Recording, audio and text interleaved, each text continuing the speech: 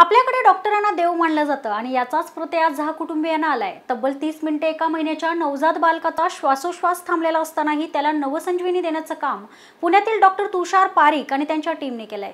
वाघोली येथे राहणाऱ्या स्नेहशंकर झहा आणि रीटा झहा यांना 8व्या महिन्यातच पुत्रप्राप्ती झाली।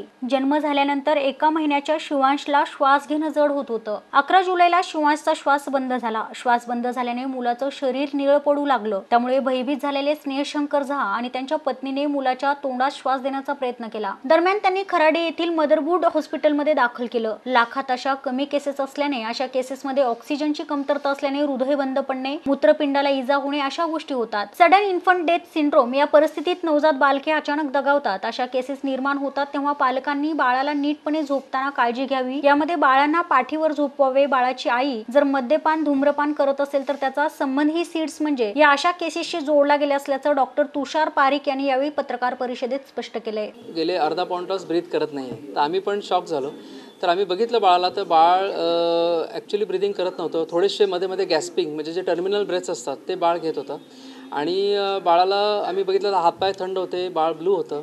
तर आम्ही त्यांना हिस्ट्रीमध्ये विचारलं, तर आम्ही त्यांना लगेच बाळाला रिससिटेशन सुरू केलं, बाळाला त्याचे उपचार सुरू केले आम्ही। आणि जेव्हा आम्ही पॅरेंट्सना विचारलं की काय झालं होतं बाबा, तर त्याची हिस्ट्री अशी आहे की जेव्हा फादर नाईट शिफ्टला होते, रात्री 1 वाजता जेव्हा ते ड्युटी करून घरी आले तेव्हा त्यांनी बाळ आईच्या शेजारी झोपलं होतं आणि जेव्हा त्यांनी बाळाला जवळून बघितलं तेव्हा बाळ ब्रीथच करत नव्हतं। हे त्यांना लक्षात आलं। बाळ थंड पडलं होतं, हातपाय गार पडले होते आणि निळे दिसत होते। तर त्यांनी फादरनी फ्रँटिकली आईला उठवलं आणि बाळाला त्यांनी लगेच माउथ टू माउथ ब्रेथ द्यायला सुरू केली आणि ही त्यांनी खूप चांगली गोष्ट केली। जन्म झाल्यानंतर एका महिन्यातच शिवांशला श्वास घेणं जड होत होतं। 11 जुलैला शिवांशचा श्वास बंद झाला।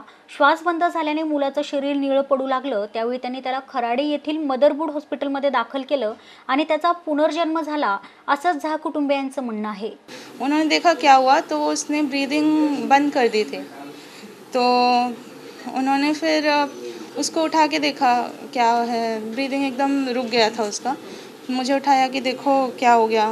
मुझे पहले लगा कि नहीं ठीक है, फिर बहुत देर तक ब्रीदिंग नहीं किया तो फिर उसको उठा के पैट किया बैक में कि कुछ तो चोक नहीं हो गया, कफ वफ गले में।